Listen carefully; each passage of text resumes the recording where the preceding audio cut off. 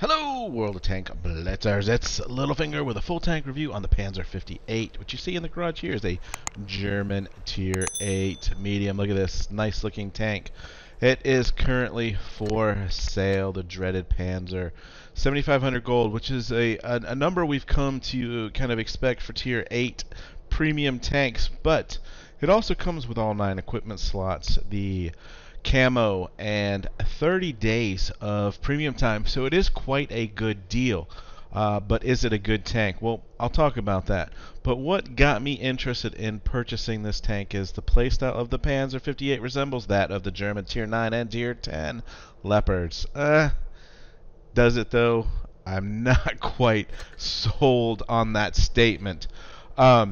Before I get started here, guys, hope everyone is doing well. It's March 17th, and we are obviously in the middle of coronavirus, and social distancing is the new hot topic. And yes, my work has asked me to try to work remotely as much as possible. Schools here in Georgia are closed for the rest of the month. So we're doing what we can to, I guess, help reduce the spread of this virus, but not too worried about it if we do get sick, as we are not in any of the categories that we might have to worry about it. But for those of you that are, please stay safe out there, and obviously limit your contact with other people. But yes, if you can see here down at the bottom of the screen, Tier 8 medium tank premium, there are so many to choose from. And the problem for me with this Panzer 58 is that it is, in my opinion, towards the bottom of the tanks that you could potentially own. So while it is a good deal, I'm not so sold on it being a great tank. Obviously, nice looking tank. You do get a few little troll bounces off of the rounded turret. 10 degrees of gun depression, a super accurate gun, which is really nice. But if I switch on over here to vehicles, you'll see after 23 games, I'm sitting at 53% win rate, and only 1372 damage, but with an accuracy of almost 89%. Keep in mind, for those that you follow me on Discord, I have been struggling a little bit here with lag, so part of my problem there has been with poor connection, so to speak. But want to just run through the provisions here. You can see chocolate bar, improved fuel, chocolate, ammunition, 31, 12, and 5. And always remember here, guys, to switch the premium over to credits, and equipment. Running gun rammer, defense system, improved optics, enhanced gun lane drive, improved assembly, engine accelerator, vertical stabilizer. This is probably the one that you could probably switch out to refined gun, but this is a faster medium tank, so I'm playing it shooting more on the move. This is going to help with those type of shots. Enhanced tracks and consumable delivery system, and I do have a goal to quickly get out a video on each one of these 9 categories and go into detail as to why I choose what I do. Just in general for all tanks. So look for that coming out shortly. And if you haven't already, guys, please hit that subscribe button.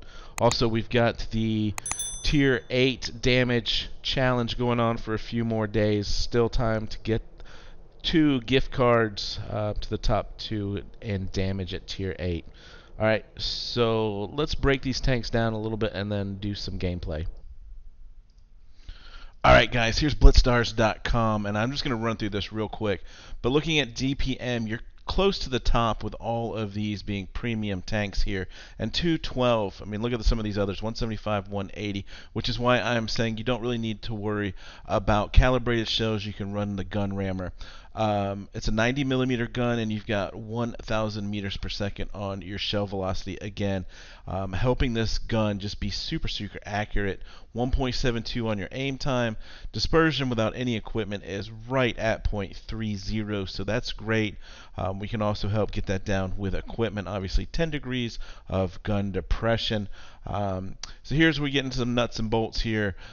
movement and mobility. You've only got 50 kilometers per hour, and this is what I'm saying. This is not comparable, in my opinion, to the Leopards, and I'll bring that up here in a second. But you do have 19 horsepower to ton ratio, which is a lot better than most of these tier 8 premiums. You know, you've got the AMX and Progetto here.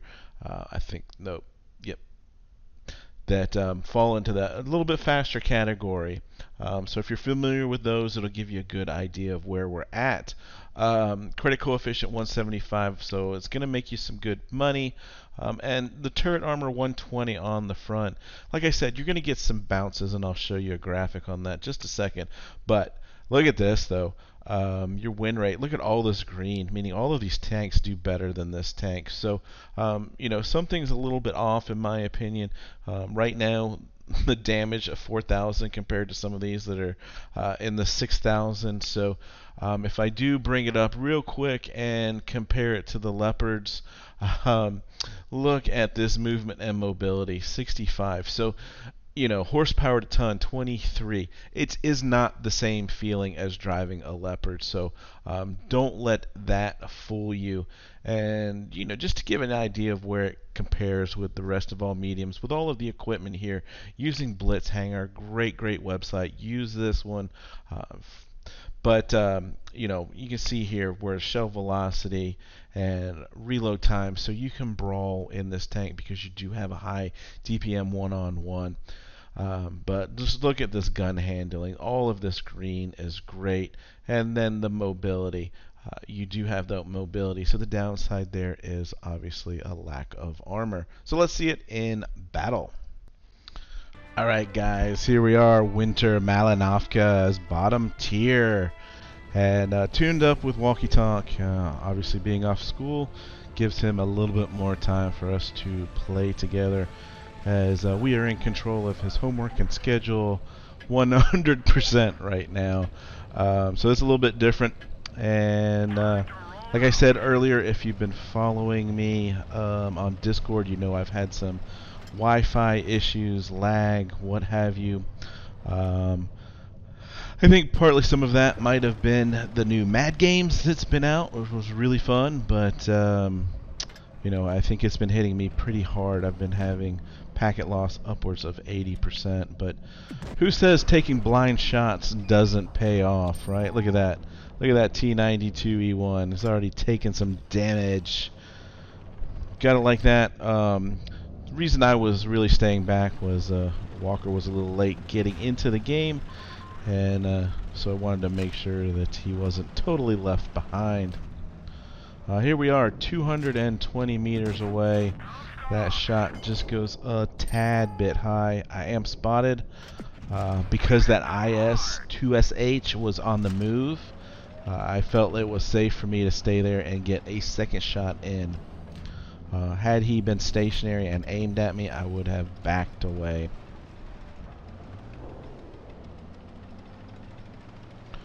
But here you go. Here's a good opportunity to see the tank accelerate 40 kilometers per hour here. You know, it just does not turn. It does not feel like a Leopard feels. So, you know, it is a little bit closer to the Progetto if you have that tank. Here I saw them pushing on our Tiger, and knew that they would be coming across that opening, so I was able to get set up ahead of time and get that shot in. Not much I can do for that poor guy, and as you can see, we are down a couple tanks already. And since this is, you know, more of a sniping tank, I think it is better played kind of in a much more of a support backline type of tank. If you can get these kind of shots and play a game very similar to this in it, you're going to do pretty well. It's a tier 9. That's the side of a tier 9 tank, and you know, it didn't seem like we had too much problem penning him there. We did get a little high on that shot, probably into some of the spaced armor on the side, but you know, we're hitting these shots with good frequency, and you can see how fast this gun reloads.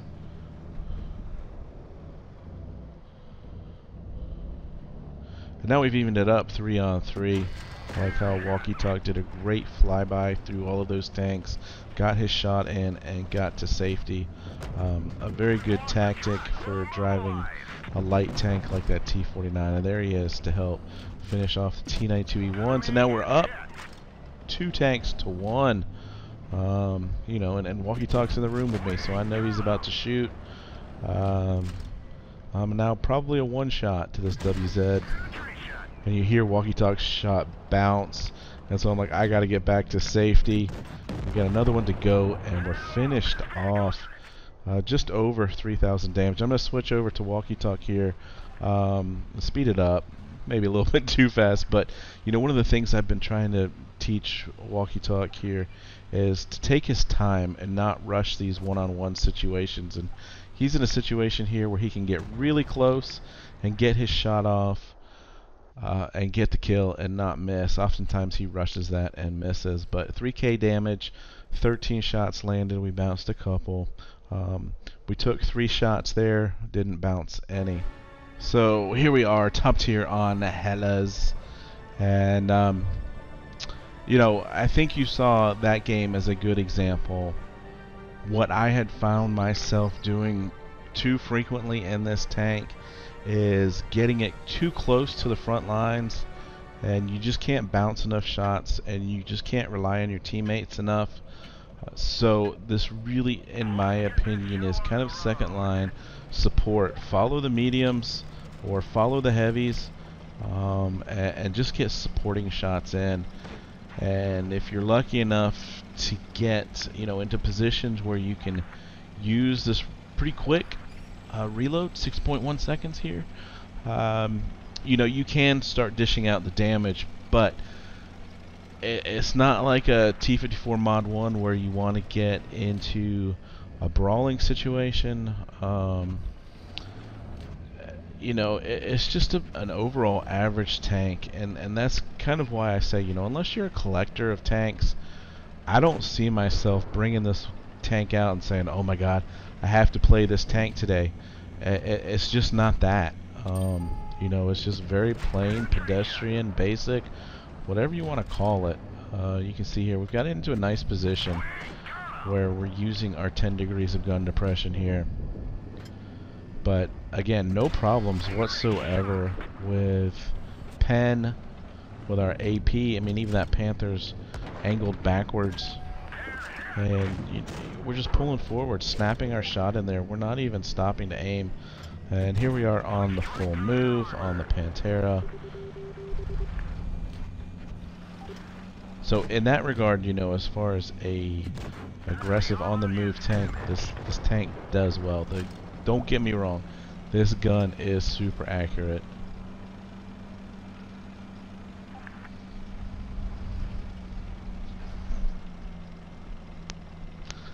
What are you guys thinking of this new map?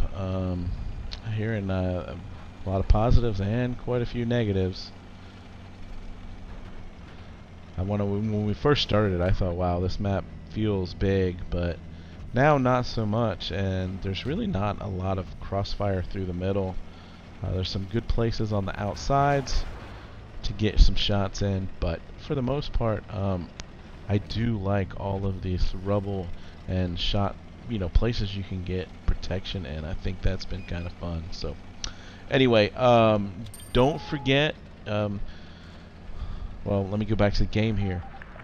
You know, I've spotted up 2 tanks and don't want to rush in, so I am again relying on myself, not my teammates, and letting them take as much of the damage as I can. Conserving hit points is our #1 goal when we go into these battles. But what I was going to say is, don't forget, guys, we've got a couple more days. We've got $25 we're giving away in gift cards, and it's for tier 8 top damage. Mad Games does not count, but we've got a specific channel set up on Discord. All you have to do is subscribe to the channel here and come on over to Discord and submit your game. I think, if I'm not mistaken, we're in the high 5,000s for the top 2 games right now. So come on over, check those games out on replay, and join us. We're having fun over there, and of course, our ultimate goal is to get to 10K subscribers by the end of the year. But this is a great example of just keeping the gun on target, doing damage the whole time. Very little difficulty with pen. That's a level 1, 97,000 credits, 3,500 damage, 15 shots. So there you have it with this tank. Not a recommendation for me, unless you are just an absolute collector of these things. So stay safe out there, guys. Have fun. Get educated, not fingered. Littlefinger out.